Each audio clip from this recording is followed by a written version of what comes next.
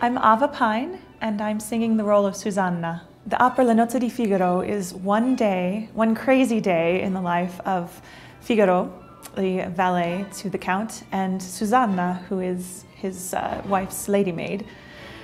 And it's their wedding day, and it entails all the hijinks that go on behind the scenes. Lots of machinations and secret plots and plans.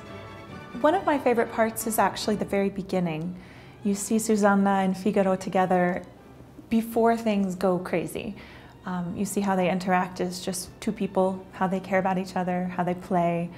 And it's very quickly that things start going a little bit nuts, but I love that moment of almost quietness. One of the challenges of Susanna is that it is incredibly long. She barely leaves the stage. There are very few moments when I'm not on stage either singing or taking part in an aria that someone else is singing. So the scope of the role is quite great, and there's a lot of Italian text to assimilate. There's a lot of plot machinations as well. There's so many different things that go on that Susanna drives in many ways, and so I've had to acquaint myself with all the different things that she knows and doesn't know. And I've seen the productions of it, so I know some things that she may not know, and it's kind of fun acquainting myself within the piece after having been an observer to it for so long. I'm fairly new to opera. I've only been doing this, I guess, about 5 years now. I am a Texan, and I did my apprenticing with the Dallas Opera. I spent a couple of years there.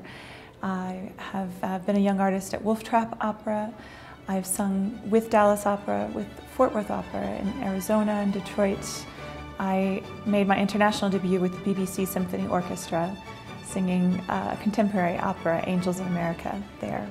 I think people who are coming to the opera for the first time to see Le Nozze di Figaro are in for an incredible treat. It's kind of the perfect opera. You have pathos, you have humor, you have some of the most gorgeous melodies. Every ensemble, every aria is just utter perfection. It's Mozart at his very best.